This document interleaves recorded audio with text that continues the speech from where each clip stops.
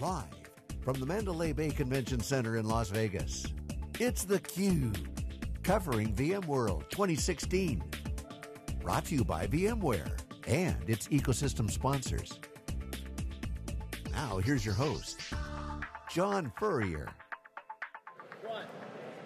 Hey, welcome back, everyone. We're live here in Las Vegas, the Mandalay Bay at the Hang Space at VMworld 2016 here in Las Vegas. I'm John Furrier, John Troy, Tech Reckoning. You're watching theCUBE. Our next guest is Patrick Osborne with HPE Enterprise. Welcome back to theCUBE. Great to see you. Yeah, always great to be back here on theCUBE. Gotta love the energy, day two.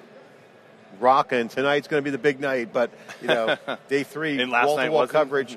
Big. Last night's just an opening night. You know how it is. Everyone sees each other. Great show here at VMworld. Obviously, the open ecosystem. #1 message we heard out of Michael Dell's mouth. Pat Gelsinger's banging hard, cross-cloud, which has been an HP strategy, quite frankly, for multiple years. Yep. So you guys are in the middle of it with all the storage. Talk about your view on that ecosystem. What's going on? Yeah, I mean, it's a huge, very important ecosystem for us at HP. We've been a partner of VMware for, I think we're going on 16, 17 years at this point, right? So we are definitely one of the largest infrastructure partners for VMware. And it's part of, from a storage perspective, it's a huge part of our ecosystem. So everything from software-defined, hyperconverged, 3-par all-flash, all the data protection offerings, a lot of that sits within the VMware ecosystem. So huge partner for us, and I don't see that changing. Okay, so give us the update on the storage world. Obviously, with the keynotes today, you saw vSAN is exploding with VMworld. You're in product management, so you have to kind of set the roadmap.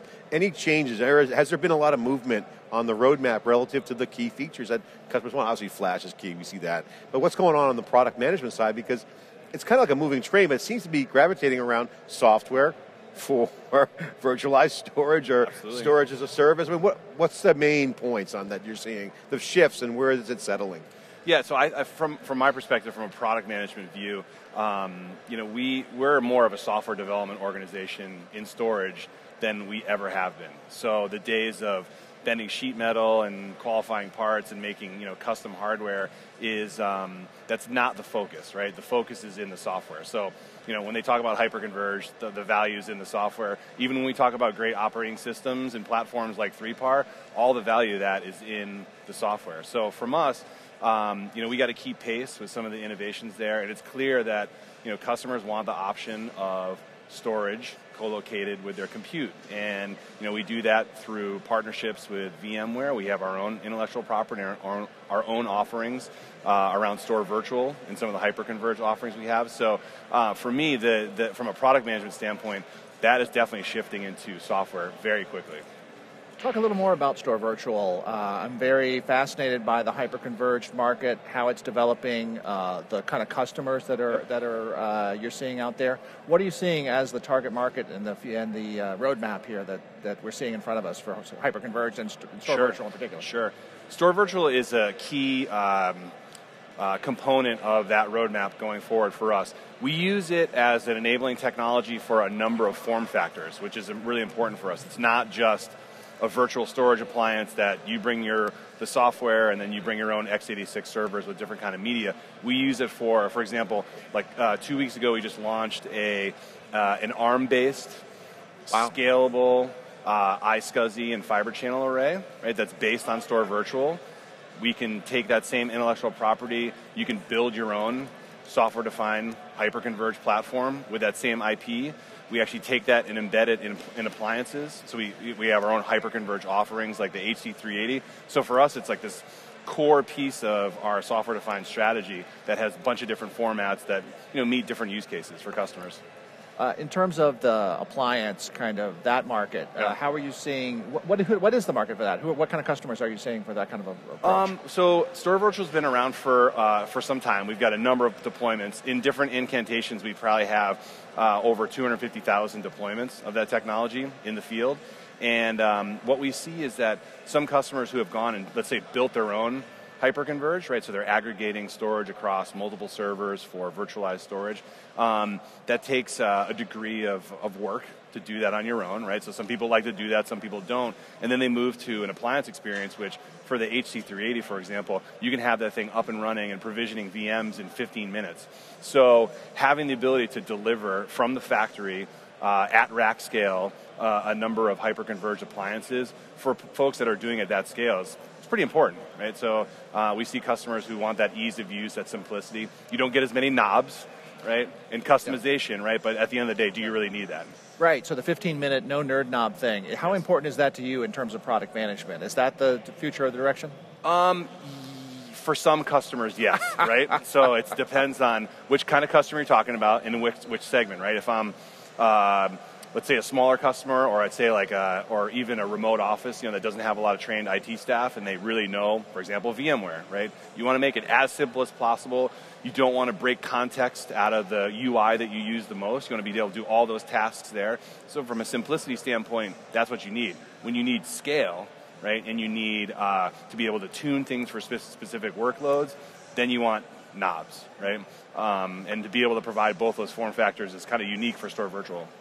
How do you guys approach now the VMware ecosystem as it's evolving with the cloud? You saw IBM Cloud on stage, yep. Salesforce on there today. Obviously, very open ecosystem is what they're really working on. What areas are you guys tweaking with VMware going forward? What's the key intersection point? So for us, we want to provide customers choice on the platforms. So you're very well aware of our compute line, right? We've sell a DL380 every time a baby's born. So we want to make sure that for our customers who are choosing VMware, our infrastructure is the first of choice, right? Servers, networking, storage, and we want to put as much context into the VMware management plane, to make that very simple for them to use and stand up. In terms of strategy around some of the areas of it's around the management, so being able to plug in to our OneView infrastructure management plane and being able to support all those functions within VMware is pretty important to us. In terms of the VMware ecosystem and training, enablement, buying center, are you as a product manager having to direct more of your attention again to the virtualization admin versus the maybe 10 years ago it was the storage admin? Absolutely. So the days of dedicated storage admin, especially a dedicated backup, data protection admin, even some of the folks on the networking side now, right? You have to be able to provide context within a virtualized world. So a lot of that stuff is moving to other areas where you have eye and screen capture in different places than you would break context and go into, a storage widget or a networking widget, or even go to your favorite backup software. So what we're seeing at HP is that customers are coming to us buying more vertically integrated systems. So the whole kit and caboodle. I say, I want a vertically integrated system from HP. I want to buy another one from another portfolio vendor. And for us, from a product management standpoint, making all of those pieces work together seamlessly is the challenge, right? You want to drive as much complexity out of that as possible, where I don't have to rack servers, I don't have to worry about fiber channel or iSCSI networking or VLAN tagging or all the things that go along with deploying a complex three-tiered architecture. So from a product manager standpoint, it's my goal to reduce those clicks, keep the eyeballs focused on one simple, crisp UI. That's the holy grail. Talk about the customer environment right now. What are the top conversations you're having with customers? If you can boil them down, and what's the pattern that you're seeing? Is it changing? Is the narrative changing? Obviously, you guys have a great story with composable infrastructure. Love that messaging that came out of HP Discover this year. What are some of the substantive conversations? Can you rank them, stack rank them, or they all kind of follow the pattern? People, right? So I need to do more with less from an FTE perspective. So I need to manage an order of magnitude more infrastructure per FTE than I was doing 3 years ago. That's a big one. The second one is time to value. So the days of entering a service ticket to get a full application stack to test, your app, your middleware, your database, your storage, that can't take 47 days anymore, right? You want to be able to submit that ticket and have an environment for your developers up and running within hours, if not, instantaneously, because that's what they expect from the cloud, right? So that's a challenge for us. we're getting some tweets here, some direct messages. One is, I think this guy plays the jazz saxophone. So, question is, did playing jazz help your career in storage?